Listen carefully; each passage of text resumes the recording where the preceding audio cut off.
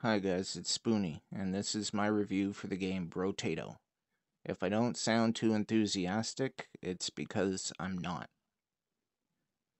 Okay, so this is a game that's available on basically every platform right now. It just came to Xbox and PlayStation earlier this year. I'm playing it on Xbox through Game Pass, which is great because this is not something I would want to spend my money on. The game is a top-down shooter that controls with a single stick, which means that it basically auto-fires at the enemies for you. You face wave after wave of enemies, and the game features a roguelike game system, which means that there are different weapons and passive items that you can collect and purchase through the store, and there's a lot of RNG, random number generation, going on there. So no two runs you play will ever be quite the same, just because you're not going to have access to the same stuff. Now you might be saying to yourself, Spoonie, that game sounds exactly like Vampire Survivors. And it is, but Vampire Survivors is way better, and you should just play that.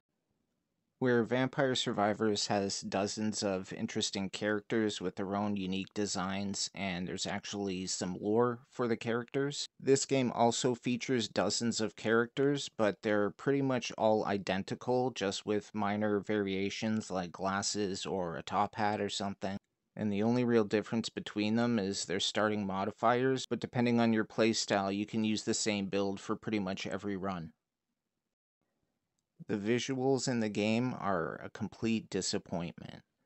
The map you can see me running around here is the only map in the game. Now, there is a character, I think it's the older man character, who gets a smaller map size, and then there's another character who gets a larger map size, but it looks the same.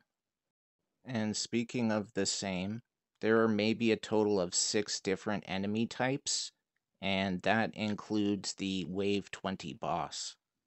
There's just not enough variety there, and they don't even have like tougher versions of the characters that they could even just do like a basic color swap. Rather than making different enemies, they just throw more of them at you in the later waves. Now, this is an inexpensive game. I think it costs about 7 Canadian dollars on the Microsoft Store. The thing is, Vampire Survivors only costs like $5.50. I don't really want to make this entire video just me singing the praises of Vampire Survivors, but it is a really good game. If you're playing that and you're thinking about this, just stick with that and hope for some more content to drop soon.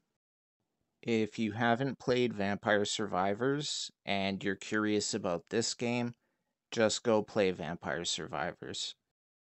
I think this game took me about 33 hours altogether to get the full 1000 out of 1000 gamer score, or the Platinum Trophy.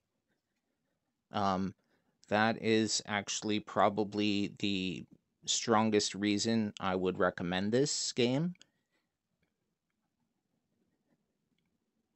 The achievements, and I presume the trophies, because they're the same unlocks on both platforms, are really easy to earn. You can get one in pretty much less than half an hour a day for very minimal gameplay. So if you're somebody that, for whatever reason, you like to have like streaks, I know one time without trying, I think I got about on a almost 6 month streak, getting at least one achievement a day.